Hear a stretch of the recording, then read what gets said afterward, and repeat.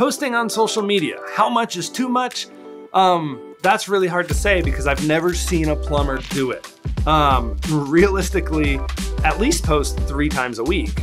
But if you can maintain posting 7 times a week, go ahead. If you want to do a morning and an evening post, go ahead.